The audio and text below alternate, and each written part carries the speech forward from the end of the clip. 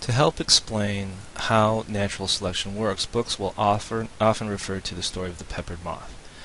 Here you see how different they can look. The story begins where 80% of the population of peppered moths were white. This worked out really well because they spent most of their time on birch trees that had white barks and camouflaged them from predators. Only about 2% of the moths were born with an odd black color, and this was a bad characteristic to have. The black color made it easy for predators to spot them, and so the black moths had a very difficult time surviving in the environment. But then, in the early 1800s, England's Industrial Revolution changed everything for the moths. Manufacturing started to boom, and more factories developed.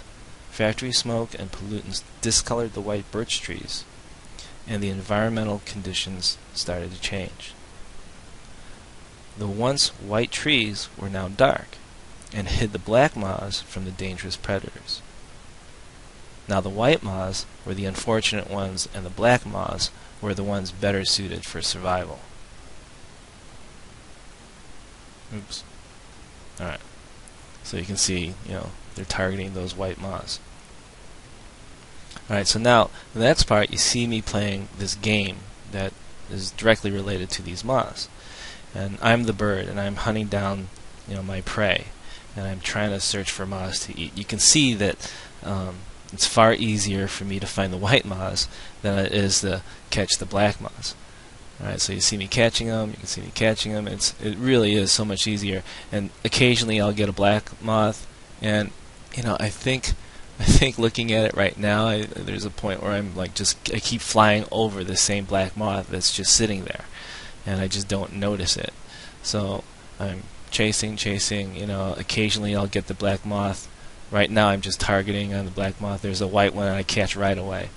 And so as a result, where we started at 50-50 white and black, right now it's 56% dark moths and 44% white moths, only because I couldn't see the black moths, I couldn't catch them. Alright, so the peppered moth, and again this is in England, the black species started out at 2%, and it rose to almost 95% in some areas of England.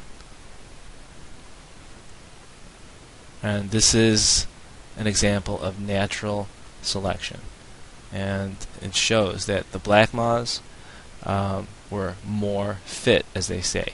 They were stronger, they had a characteristic that better fit their environment. And this is also an example, a rare example, of industrial melanism.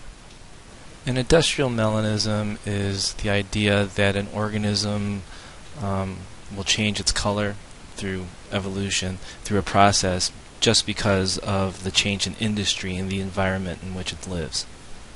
And this all leads us to the concept of Darwin's 4 principles of evolution. Variation, inheritance, high population, and finally differential survival and reproduction, also known as survival of the fittest. One by one. First one, variance or variation, states that all members of a species have differences. So as people, unless you're an identical twin, we all look different from one another.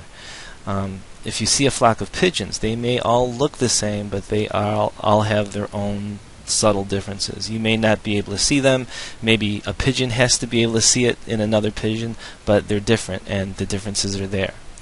The second one is inheritance, and that's simply that traits are passed from parents to offspring, and goes from characteristics are passed along from generation to generation. So you might have your father's hair or your mother's eye color or something like that. And because of that, in our example, the black moths in general produced offspring that were also black.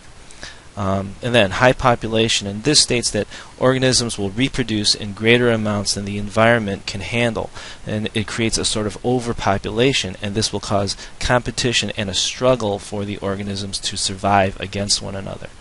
And then finally, differential survival and reproduction, and this is simply that the individuals with the characteristics that are best suited for the environment, in our example it was the black moths because of their color, will most likely be able to survive and reproduce and make more offspring that will be able to survive.